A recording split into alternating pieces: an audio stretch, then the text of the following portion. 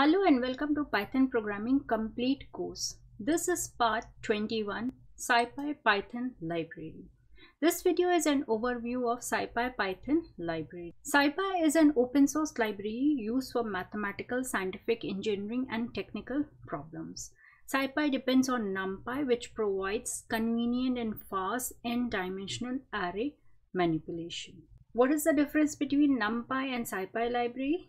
NumPy is suitable for basic operations such as sorting, indexing and more because it contains array data, whereas SciPy consists of all the numeric data. SciPy library is organized into sub-packages covering different scientific computing domains. Like we have clusters which consist of clustering algorithms, we have constants which have physical and mathematical constants, we have IO, data input and output, statistical and distribution functions are available. We have n-dimensional image processing.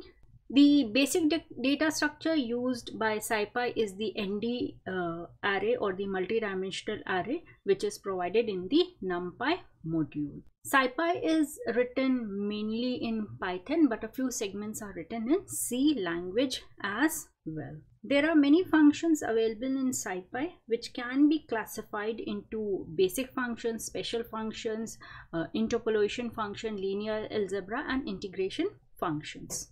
Why use SciPy? SciPy has optimized and added functions that are frequently used in NumPy and data science and is beneficial for scientific applications as well. So in this video we have seen what is a SciPy library and why to use SciPy library in Python. It is just a brief overview of the library which can be used for scientific applications. Hope you found the information shared in this video useful. Stay tuned for upcoming videos and thank you for watching.